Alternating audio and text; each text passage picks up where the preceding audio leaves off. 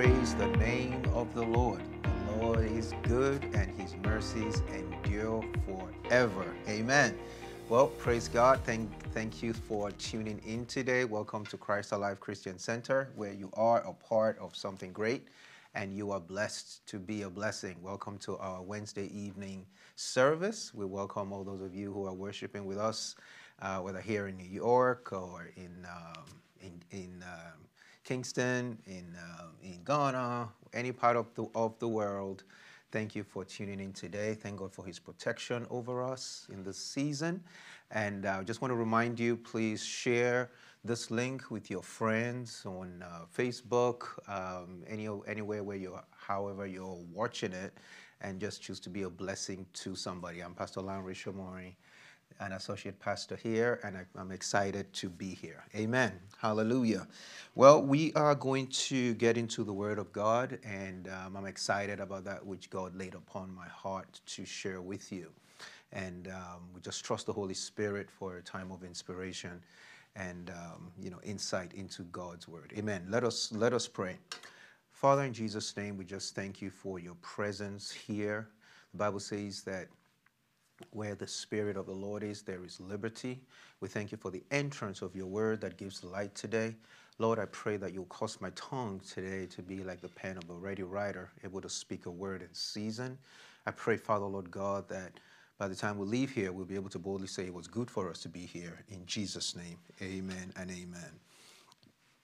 Today, I want to talk to you about a topic that I titled Creating Access Through Your Gift. Creating access through your gift. You know, early in this pandemic, the Lord spoke these words to me, talking about how in this pandemic, despite all the tragedies that have happened, unfortunately, in this pandemic, but also that there is going to be a disruption in processes that will lead to an explosion in opportunities, and that's going to cause timelines to be accelerated for the discerning and well-positioned. And I think that it's so important for us to be aware that we need to be properly positioned. God has the Bible talks about how we are a chosen generation, a royal priesthood, a holy nation, called forth out of darkness into his marvelous light. Bible talks about how we are to show forth the praises of him who has called us out of darkness. So even when there is darkness, God has called his children to be children of light. He has called us to be a beacon of light in this world. And God has equipped us to be light in the world. The Bible says that we're light, we're salt. We are chosen to make a difference, to expand the kingdom of God. So you and I have been equipped to fulfill God's purpose for our lives. And one of the things that God has done for us is that he has placed in each and every one of us a gift. He has placed in us something that is unique and that is specific to you. The Bible says in Romans chapter 5 and verse 17, it says that, for if because of one man's trespass, that's the lapse, the offense, death reigned through the one, much more surely will those who receive God's overflowing grace and the free gift of righteousness, putting them into right standing with himself, reign as kings in life through the one man, Jesus Christ. God's purpose is for us to reign in this life through Jesus Christ. The Bible talks about how we are more than conquerors through him who loved us. But why is there sometimes a difference between what we are experiencing and what the Word of God says about us? And we're going to get into some of that today. It's important for us to see what the Word of God is saying and to believe that Word and to believe that word. It's not enough to just know it. We need to believe it. We need to believe it. The Bible talks about, here that we are to reign in life by one Christ Jesus. You accepting Christ into your life has empowered you to reign in life. And reigning in life does not just, it's not just talking about your involvement in the local church, even though that's important. It actually talks about reigning even in your place of occupation. It talks about your territory. It talks about you being able to dominate in terms of being able to be recognized as a leader in whatever field you're in.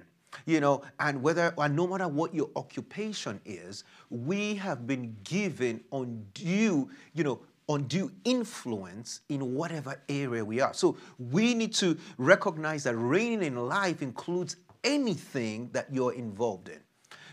Reigning in life as a parent, reigning in life as a doctor or as a teacher we have been given the ability to reign in life by one Christ Jesus. And that includes both reigning internally, because sometimes the greatest battle is the things that we tell ourselves. It's the things that we tell ourselves. Forget about what the devil is saying. Forget about what your friends are saying. Forget about what the enemies are saying. A lot of times, half of the battle, or more than half, is the stuff you're telling yourself. That's why the Bible says in Proverbs, it says that as a man thinks in his heart, so is he. As a man thinks in his heart, so is he. So we need to be able to reign in life. If you are not able to exercise biblical authority over your day-to-day, over what is going on the inside of you, over how you see yourself, there is no way you can reign in life. The Bible talks I believe it's in Acts, where it was talking about the sons of Sceva, where they went and they confronted a demon-possessed person, and they were trying to cast that devil out, saying that, and they used the word, the sentence, in the name of Jesus that Paul preaches.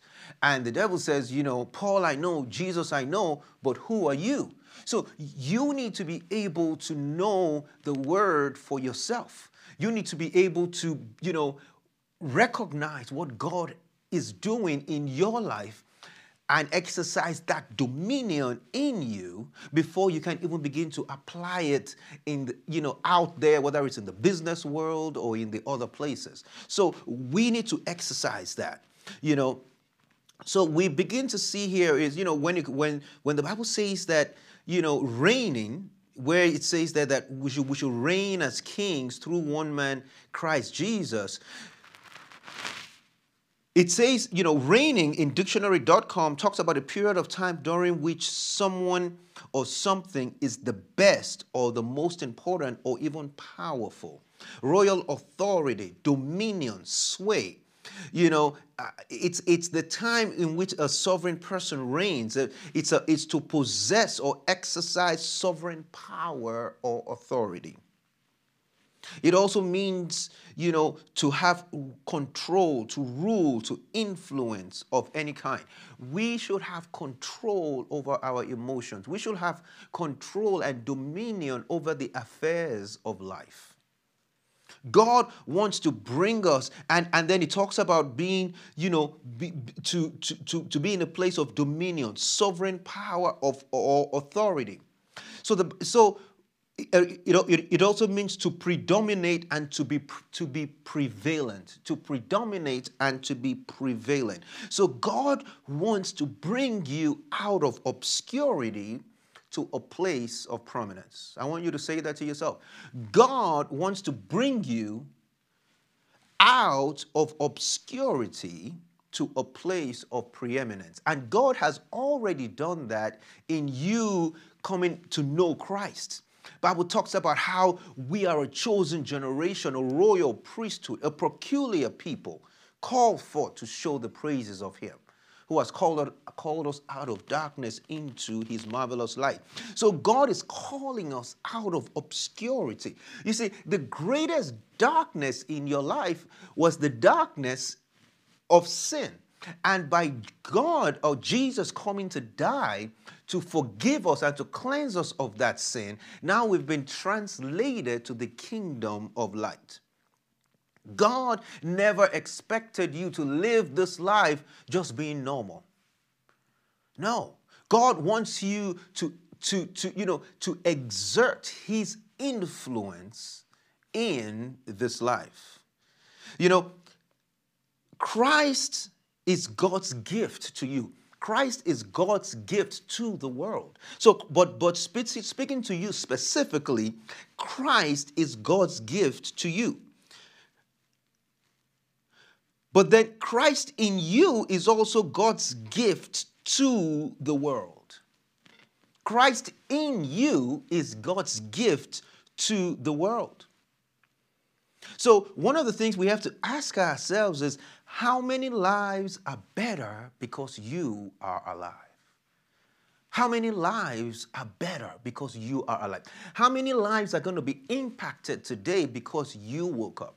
You are God's gift to the world. The Bible says in Colossians chapter 1 and verse 27, it says that Christ in you is the hope of glory. Christ in you is the hope of glory. So you are God's gift to somebody. Stop, the whole idea of you thinking that, you're saved and, and everything is all about, well, God is going to bless me so that I can have this, so I can have that. No, God has impacted you, but then you then have to impact the world. So this is more than just you. He has placed in you a gift. He has placed in you your redemption so that you can be a blessing to somebody. So that you can be a blessing to somebody. The Bible says in Proverbs chapter 18 and verse 16, Proverbs 18 and verse 16, it says, a man's gift will make room for him and bring him before great men. It says a man's gift will make room for him and bring him before great men. Now, of course, I recognize that this can be in the literal sense in terms of just, presenting a gift and making room for you. But I'm also talking in the sense of the gift that God has placed on the inside of you, being able to create room for you that will bring you before great men. Hallelujah. Or that will create a space, that will create an entrance for you that cannot be contested. God wants to bring you to that uncontested place. Another translation says that he will stand before kings and not before mean men. Not before mean men. One of the ways in which God wants you to reign in life is through that which he has placed on the inside of you, your gift. So it's important that you do not sit on your gift. Why? Because there are many people, there are many lives that are connected to the gift of God on the inside of you. There are many lives that are connected to it. Mike Murdock put it this way. It says that God will always give you the ability to produce what you need from what he has already given you. From what he has already given you. What has God placed on the inside of you? What has God placed on the inside of you? Merriam-Webster says a gift is simply a special ability. So the first thing we're going to look at today is you need to recognize that you have a gift. You need to recognize that you have a gift. Turn to Romans chapter 12, and we begin to read there from verse 3. Romans chapter 12, we begin to read from verse 3 to 8. He says, for I say, through the grace given to me, to everyone who is among you, not to think of himself more highly than he ought to think, but to think soberly as God has dealt to each one a measure of faith. For as we have many members in one body, but all the members do not have the same function, So we, being many, are one body in Christ, and individually members of one another. Having then gifts differing according to the grace that is given to us, let us use them. If prophecy, let us prophesy in proportion to our faith, or ministry, let us use it in our ministry. He who teaches in teaching, he who exhorts in exhortation, he who gives with liberality, he who leads with diligence, he who shows mercy with cheerfulness. Now, I know that this is just a small section of the gifts that is available, but this is a good place for us to start. It says that God has given to each one of us the measure of faith. And then it says that having gifts differing according to the grace that is given to us, let us use them. So whatever God has given you, you need to use it. Whether it's to exhort somebody. And I want you to think broadly here. Don't just think about gifts within the church, of what you can do on a Sunday or a Wednesday or whatever. No, some of the gifts of God go beyond this. For some of you who, who you're exhorting, for me, I have a gift when it comes to exhortation. Now, that works out great when I'm, even talking with patients as a psychiatrist. Why? Because I'm there to help to instill hope in them, to help to discover that sense of purpose. So your gift transcends just being in church. It is for humanity. It is for you to be a blessing to mankind. Hallelujah. So you need to recognize that you have a gift. Everybody has a gift. It may be a subject, it may be a trade, it may be with people, it may be, teaching, counseling. You may have a gift with numbers. You may have a gift with whatever it is, God has placed in you something. So yes, there is a spiritual gift, but there's also a natural gift. There is something that comes easy to you that is difficult for somebody else, or that other people find very difficult.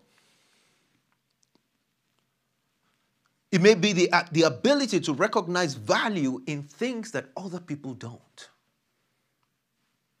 That's a gift. It may be an improvement on something. It could be an invention. It could be a subject. The Bible says in Psalm 119, verse 99, it says, I have more understanding than all my teachers because I meditate upon thy testimonies. You see, when you begin to expose yourself to the Word of God, it actually will unveil more and more of your divine enablement. As we see here, it could be teaching, supporting, administration, helping, encouraging, forming, even growing companies.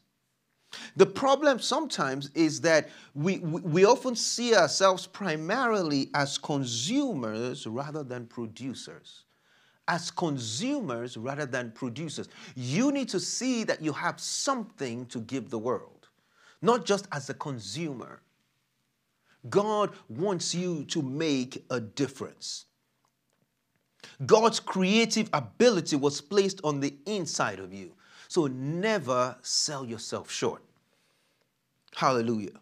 Number 2, you must believe in your gift to exercise it. You must believe in your gift to exercise it. One of the things the Lord quickened to me recently was that, when, you may know a lot, but how much of it do you actually believe? We may know a lot, but how much of it do you believe?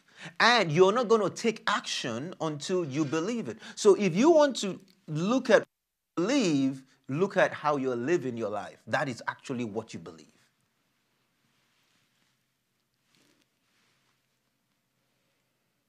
Bible says in Proverbs 23 and verse 7, as he thinks in his heart, so is he. Eat and drink, saith he to thee, but his heart is not with thee. As he thinks in his heart, so is he. That's why when you wake up on a Monday morning or whenever it is and you look around you, your life is not a shock to you. Why? Because that is what you've been thinking about. So if God is going to move you to the next level, we need to begin to think differently. So you must believe in your gift if you want to exercise it.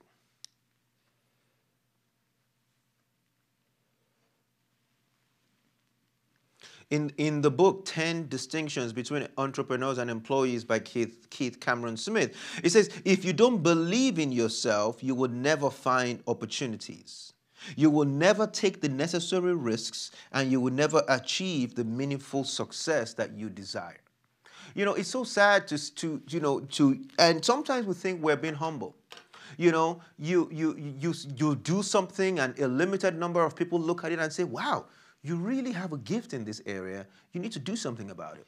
And then, a few weeks go by, somebody else says, oh, you have a gift in this area. You need to do something about it. Oh, yeah, you have a gift in this area. You see, it's good for people to acknowledge what is in you, but you're not going to go far until you acknowledge what is on the inside of you. The Bible talks in Philemon verse 6, it says that the acknowledging of our faith should become effectual by the that the communication of our faith should become effectual by the acknowledging of every good thing that is in us in Christ Jesus. Every good thing. You need to be able to acknowledge every good thing on the inside of you. You need to be able to acknowledge that. You need to be able to acknowledge that. It's not enough for other people to acknowledge it. Philemon 6, it says that the sharing or the communication of your faith may become effective by the acknowledgement of every good thing which is in you in Christ Jesus. Why are you majoring on the bad things and ignoring the every good thing? Every good thing that is in you, you need to acknowledge it. You need to acknowledge that you're smart. You need to acknowledge that you're quick to learn things. You need to acknowledge that you're willing to take risks. You need to acknowledge that you're anointed, that you are gifted, that you are that you grasp things quickly, that you're equipped. We need to acknowledge the good things that is on the inside of us. Stop acknowledging the negatives, because it is what you acknowledge that you are going to experience. And that is what is going to dominate your life. So what have you been acknowledging? What have you been acknowledging? You must believe in your gift. The other thing he mentioned, Keith Cameron Smith, he says, self-doubt is the reason so many employees remain employees. And you don't even have to be a business owner to be able to walk in your gift. No. Right there, wherever you are employed, you can be the top. You can be the pace setter anywhere you are in.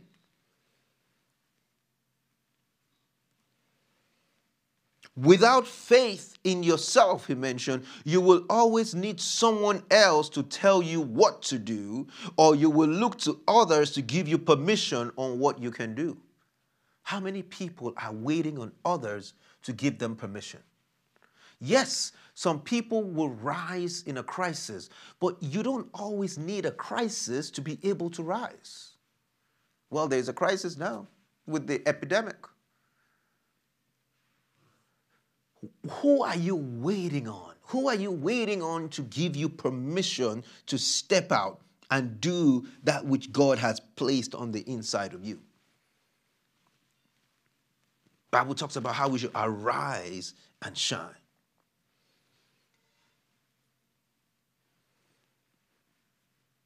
You know,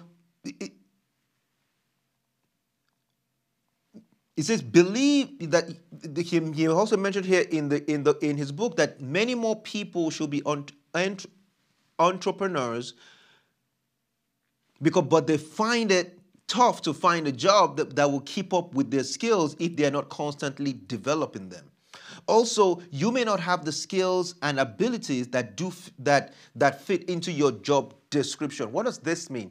It's talking about how, you need to keep building up your skills And sometimes the reason you are stuck in that particular job is because you really have not taken time to develop and build your skills. So you're afraid to take that step into the next phase. Why? Because you know that you have not done what it takes to invest in your skills. So you are settled in that place. You should always be seeking to outgrow your job because of your skill level, such that even that company will have to look for something else in order to keep you there. Why? Because you are excelling. You are excelling. You are meeting the target. You are going even beyond what is expected of you. Don't shut down your mind because you are not getting paid. Some folks, you just keep your mind active between 9 a.m. and 5 p.m. From 5 p.m. to the next morning, you just want to watch TV. Stop just focusing your mind from 9 to 5. Your mind can be productive from 5 p.m. till 9 a.m. Somebody put it this way. It says, great minds discuss ideas, good minds discuss events, but small minds discuss other people. Good minds discuss ideas. Great minds discuss ideas. Good minds discuss events. Small minds discuss other people. What percentage of time are you spending discussing other people? That 5 p.m. to 9 a.m. is not dead time. That is the time you should be allotting to planning, to research, to execution. Planning, research, execution.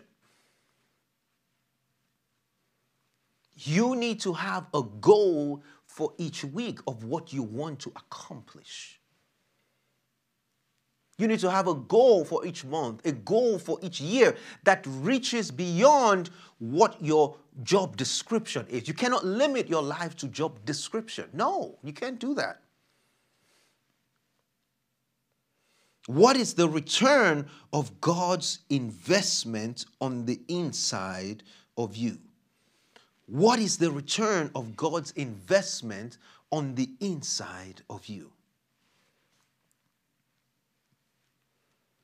Let's turn to Matthew chapter 25.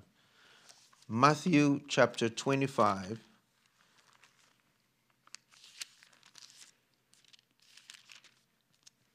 And we're going to begin to read there from verse 14. Many of you are familiar with this. It's the parable of the talents. The parable of the talents. I don't know if we have, for the sake of time, but let's see how much we can cover here. He says in verse 14, he says, for the kingdom of heaven is like a man who traveling to a far country, who called his own servants and delivered his goods to them. And to one he gave 5 talents, to another 2, to another 1, and to each one according to his own ability. So stop wondering. And that the talent here, it's talking about money, right? It's talking about money, but the principle is still the same. So he gave them talents. He gave 5 talents to one, another 2, and to another 1, to another 1, to each one according to his ability, and immediately he went on his journey. Then he who received the 5 talents went and traded with them and made 5 talents. And he who had received 2, he gained 2 more.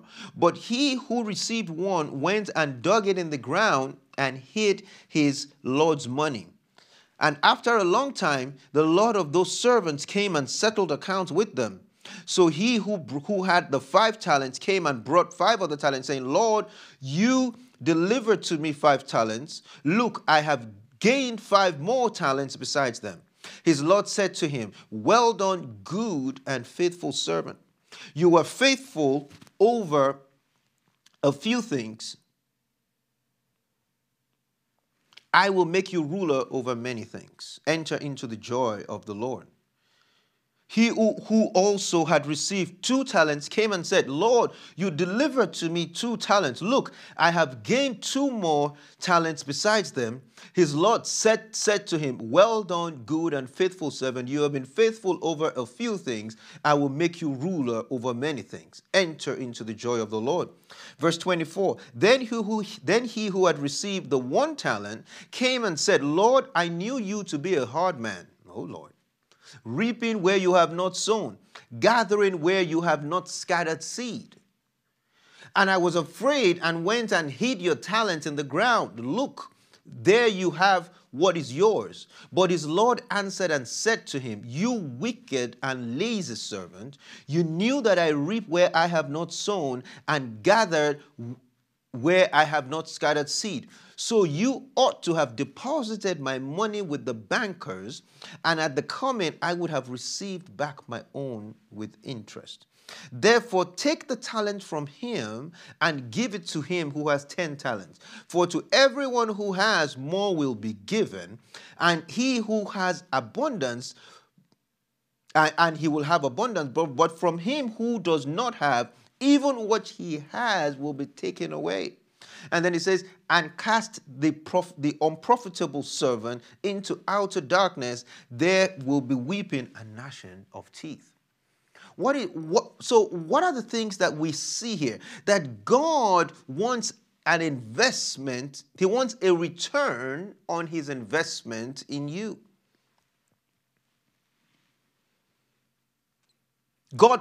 He gave them money.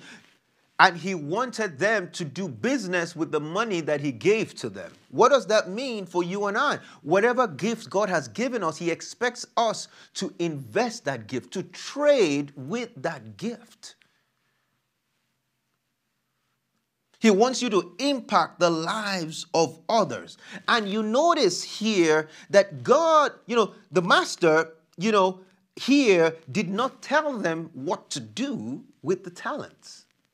He did not say to them, this is what you do. No, they had to figure it out themselves that they needed to do something with their talents.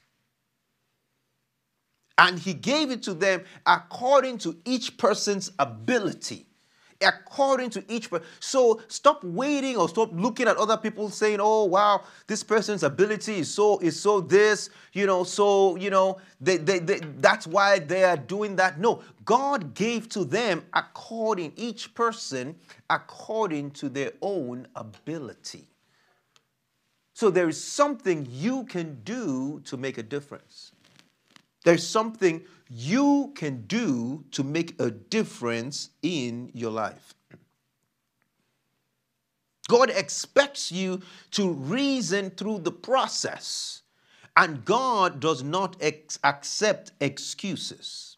Because listen, you look at the one who had one and gave the reason. He says, well, then who received the 1 talent says, Lord, I know that you're a hard man, reaping where you have not sown, gathering where you have not scattered seed. I was afraid, went and hid the talent in the ground. He was afraid and went and hid the talent in the ground. And, in verse 26, it says that, but the Lord answered and said to him, you wicked and lazy servant. One of the things I put it in my books, whether it's in the transition to greater or even in Seize Your Moment, they're all on Amazon, is that laziness often manifests itself as fear. That which we say that we kind of, hide under, I'm fearful because, I know God gave me this talent or this gift, but I'm not quite sure how to do it. A lot of times it is actually laziness. And, somebody may have looked at that and thought maybe the master will have said, oh, I understand, you were fearful. Tell me about your fear. When did the fear start? How do you experience the fear? In what kind of environment is the fear? No, he said that you are simply lazy. In his particular case, he says the reason you did not step out and do something with it is that you are wicked and you are lazy. So he did not accept fear as an excuse. So don't allow fear to be what keeps you from stepping out in that which God has ordained for you. He expects you to be profitable. God is in the profit business. Turn to Isaiah chapter 48 and verse 17. Isaiah chapter 48 and verse 17. It says, "Thus saith the Lord, the Redeemer, the Holy One of Israel, I am the Lord thy God, which teacheth thee to profit, which leads thee by the way that thou should go." I'm the one that teaches thee to profit, teaches thee to profit. God is in the profit business. So whatever he has invested in you, he wants to see profit. He wants to see profit. He did not, and as I said, he has given to each one according to his ability. It was according to their own ability. So you can act ignorant, you can be legitimately scared and have a perfect set of excuses, but listen to this. God knows what he placed in you. God knows what he placed in you, and he's going to place a demand on what he has placed on the inside of you. And he will be assessing you, not what he gave to your friend, not what he gave to your neighbor, but what he gave to you. And when God brings it up, you will not be able to deny it. You may deny it to your friends. You may deny it to the people in church, to the people on the job, and say you don't know anything about it. But when God stands before you and says, "Remember this that I placed in the inside of you," you will know exactly what he's talking about. Come on now. And you know God has placed in you what you need. Why? Because heaven doesn't have any recalls. There's no, oh, wow, for those children born around between March 12th and March 15th, 1970, 1980, there was a bit of a manufacturing problem, that when they are exposed to trials, they crumble because they don't have the grace to overcome. So there is a recall. We need to fix something in the assembly line, in the DNA. No, there are no recalls in heaven. So stop waiting for a news flash saying that in the month of your birth there was a recall. No. Fearfully, wonderfully made. Hallelujah. Fearfully and wonderfully made. No recalls. No recalls.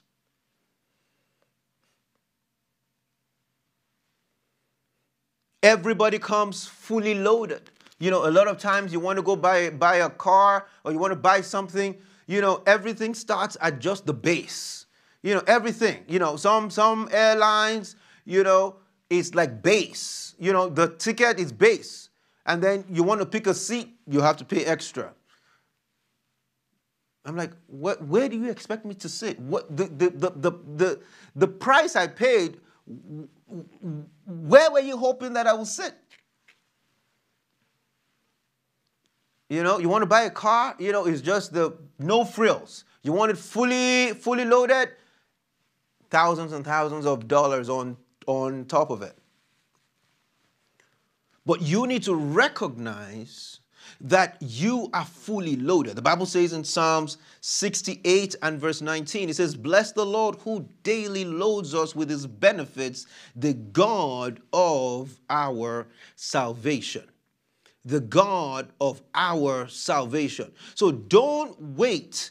Don't wait for somebody to give you permission to take action towards the lifestyle of success and significance that God has ordained for you. Zig Ziglar put it this way. He says that you can get anything in life that you want if you are only willing to help enough people get what they want. If you are willing to help enough people get what they want. Hallelujah. And finally, You need to be prepared to start where you are. You need to be prepared to start where you are. Somebody put it this way, that the only place you can start is where you are. People are always focusing on what they cannot do instead of what they can do. The problem is we often do not take stock of what we have. We minimize what we have and we maximize what other people have. But you need to be able to take stock of what you have.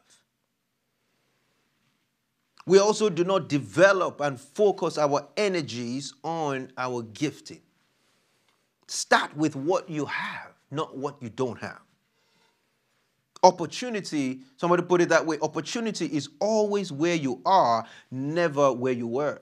To get anywhere, you have to launch somewhere. You have to launch from somewhere or you will get nowhere.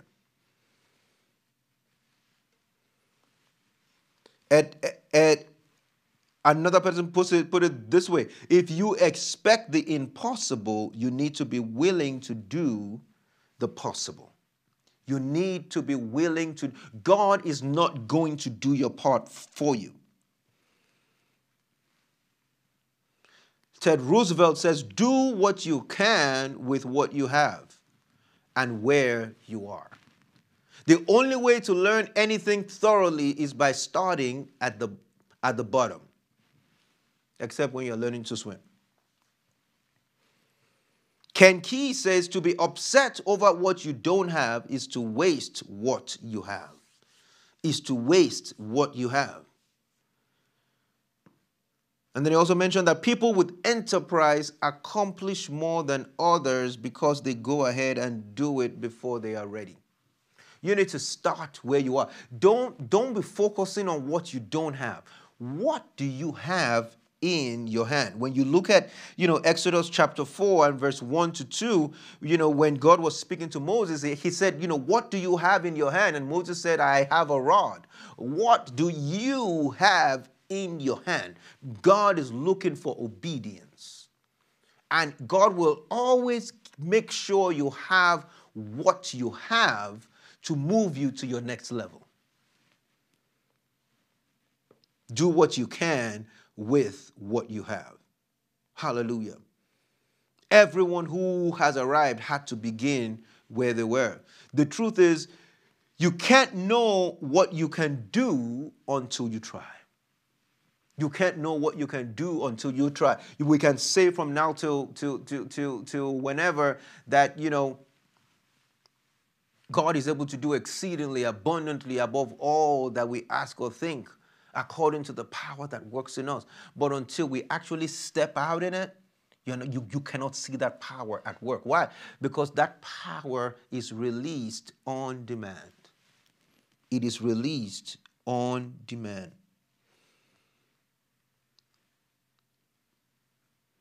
The most important thing about reaching your dream is to start where you are. A dream that does not involve risk is not really worth being called a dream. And if you never take risks, you will never accomplish great things.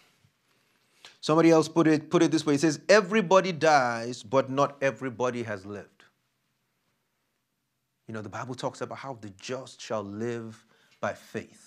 We need to live by faith. We need to step out on what God has placed on the inside of us. What has God placed on the inside of you? What is God stirring in your heart to do something about? Don't delay. Step out in that thing which God has spoken to you. Is it to start a business? Is it to start something online? Is it to, so many businesses in this pandemic have been flourishing, have started, have gone to the next level. God is an expert on starting something in famine. And he will bring increase to you. Stop looking at the statistics. You need to look at your Creator and the plans that he has for you. His plans for you are of good and not of evil, to bring you to that expected end. Here in Christ Alive, this is our best year ever, our year of recovery and kingdom exploits. Hallelujah. God has recovery. God has exploits, kingdom exploits for you. Daniel 11, verse 32. It says that they that know their God shall be strong and do exploits. I declare, this is you would see unprecedented increase in every area of your life. This year, our best year ever. Hallelujah. Hallelujah.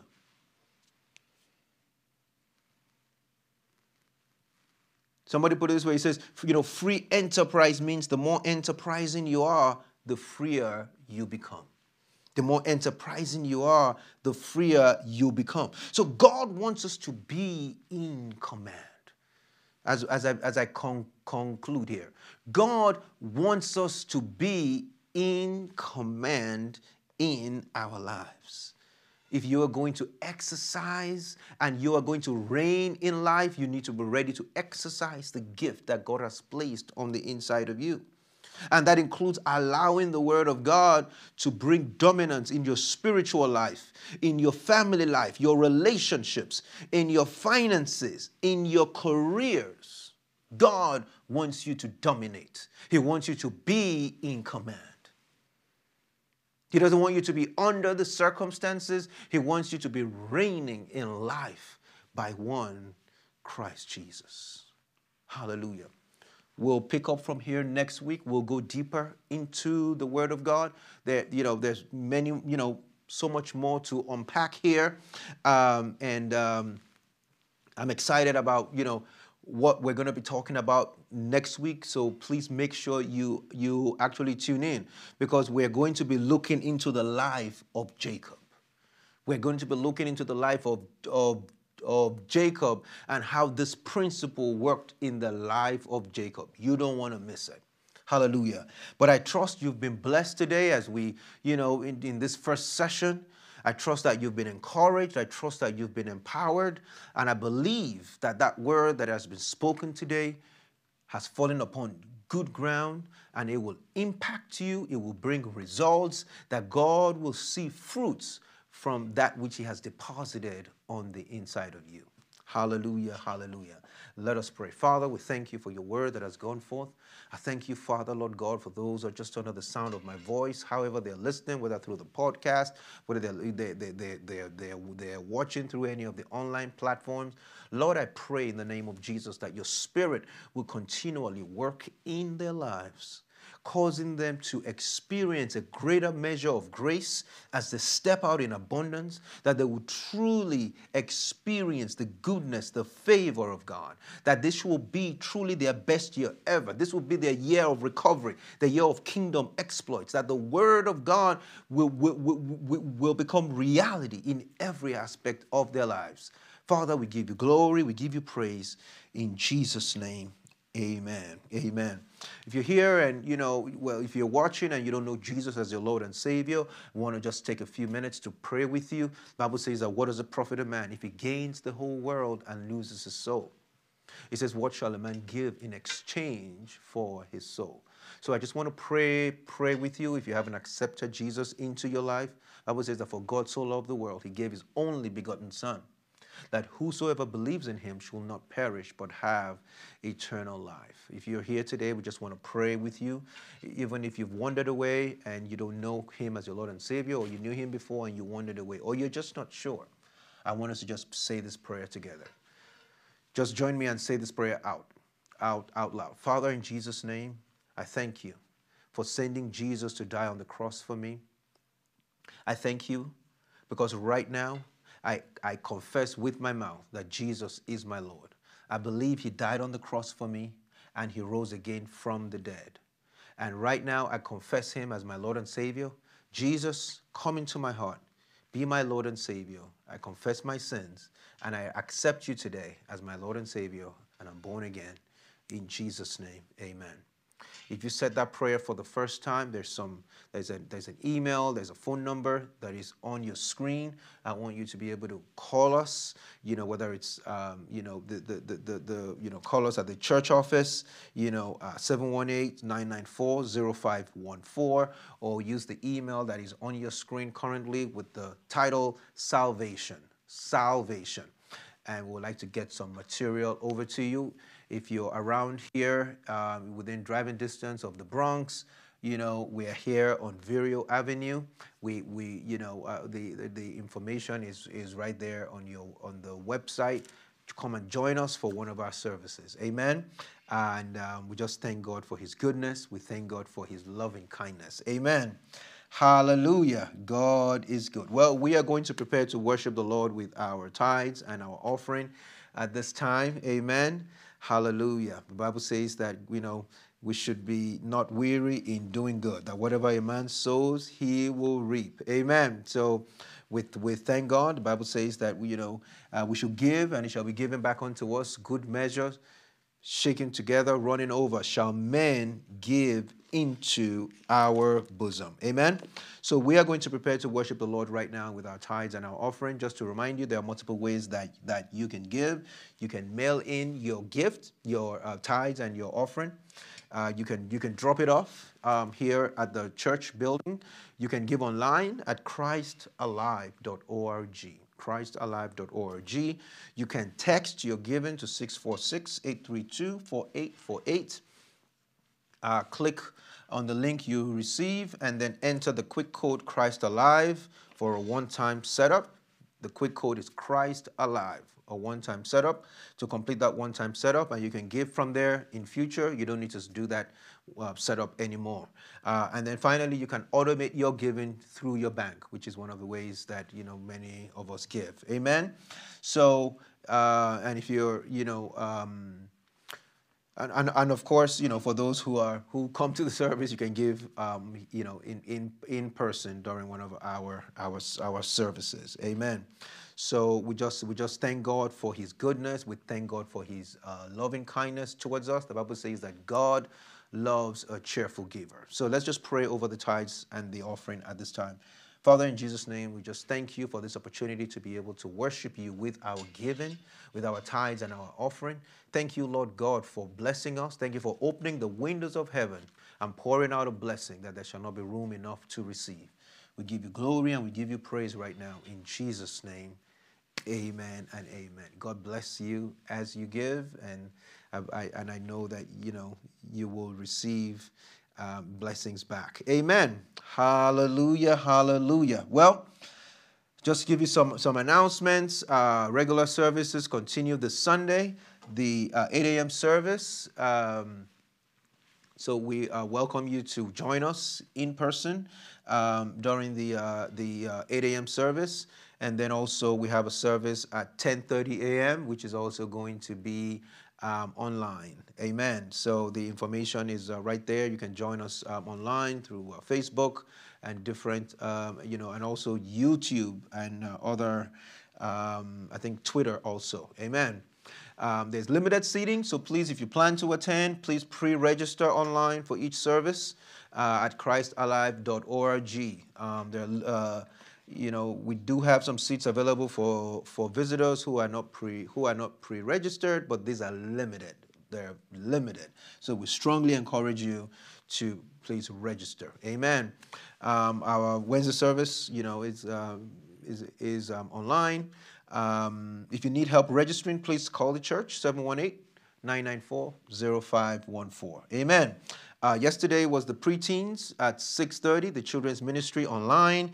It was the preteens yesterday at 6:30. Tomorrow, Thursday, will be the kids' church and the kinder church at 6:30 p.m. So the Zoom login information is on the events page of the church's website, which is christalive.org.